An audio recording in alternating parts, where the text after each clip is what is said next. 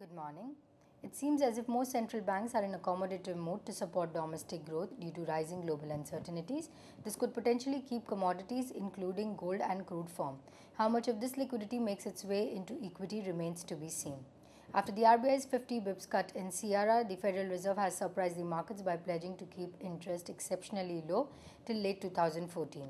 Besides, the Fed also hinted at QE3 in the future to mitigate the impact on the US from the euro area debt debacle. Meanwhile, even Brazil has hinted at further rate cuts. For now, though, it looks like we may kick off the last trading day of the week on a positive note. We missed the global rally set off by the latest Fed announcements. SGX Nifty futures in Singapore were up on Thursday but are a tad down this morning. On a whole, the opening could be higher, but the finish may not be positive given the ongoing worries about the Eurozone debt crisis. Talks on debt swap to lower Greece borrowing and avert a collapse of the economy are scheduled to resume today.